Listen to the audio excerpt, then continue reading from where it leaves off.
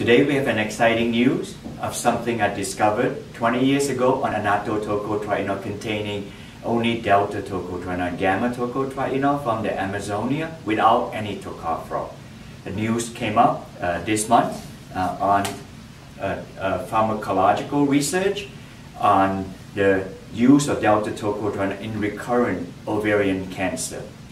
Now, ovarian cancer is the 5th largest killer of cancer in women, and the 5-year survival rate is a mere 50%. And in this study, they use Avastin. And Avastin in Europe is used 8 years ago, approved 2011, and in the US it only approved just last year for ovarian cancer. The study is on the survival outcome. And in this, they measure progression-free survival as well as overall survival.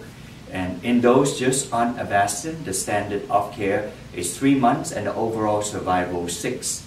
And in essence, when they add Delta-Tocotrienol and alternative therapy in addition to Avastin, they have extended the survival of women by double. And in this from 3 to 7 months approximately, and from 6 on the overall survival to 11 months.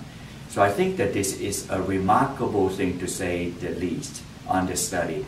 And the study is done at the Vejle, V-E-J-L-E, spelled, Vejle Hospital in University of Southern Denmark with Professor Anders Jacobsen.